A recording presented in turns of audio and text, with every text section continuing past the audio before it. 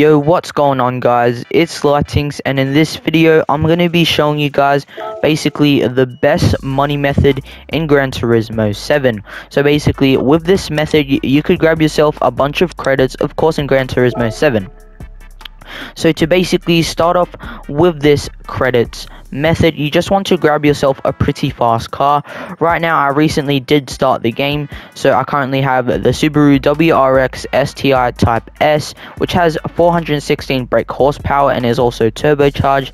So basically you could use any car, it just doesn't really matter, just make sure it is pretty fast. But now once you do grab yourself a car, you want to make your way over to the circuit. Now once you do make your way over to the circuits, choose the Americas and you want to click the Northern Isle Speedway. Now once you do have this exact track, you just want to click this and click enter. Now once you do enter, you want to click next. Make sure you do go to your settings and go to assist settings and just turn all of this to like beginner and automatic. It really doesn't matter, like even if you do put your assist settings on like expert, you won't get any more credits if you were to put it on beginner. Now once you do have all these settings, you could start the race. And now once you do start the race, you'll just be going in circles, so you don't really actually have to turn right. You'll just be going or turning left the whole time. And as you guys can see, with the assists and like higher traction control, you won't be slipping off or like spinning as much. That's kind of a coincidence, I just lost control for a bit. But yeah, you guys just want to keep turning left, and it really shouldn't take too long. As you guys can see, there are 5 laps, and each lap we are doing, it's taking around like 20 seconds, which isn't too bad.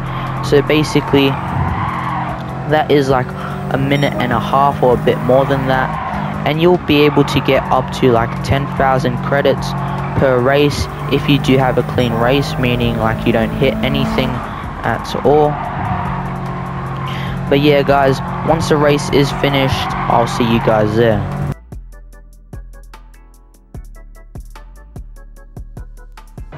Alright guys, so once you do complete the race, if you do have a clean race, you should be getting up to 10,000 per race. So as you guys can see, we got 9,152 credits in a couple seconds, and since we did have a clean race, that basically doubled up to 16,000, which is just absolutely crazy, guys. And you guys can keep repeating this method and just getting an insane amount of credits in a short amount of time, so you guys can buy yourself all these sick cars. Right now I'm saving up for the BMW M3 E92, and make sure to let me know your guys' favorite car and like what car you would like in Gran Turismo 7. But that's basically it. Thank you guys so much for watching. If this video helped you out, make sure to drop a like, subscribe to my YouTube channel, and turn on the notification bell so you don't miss a future upload on the channel. And until next time guys, peace.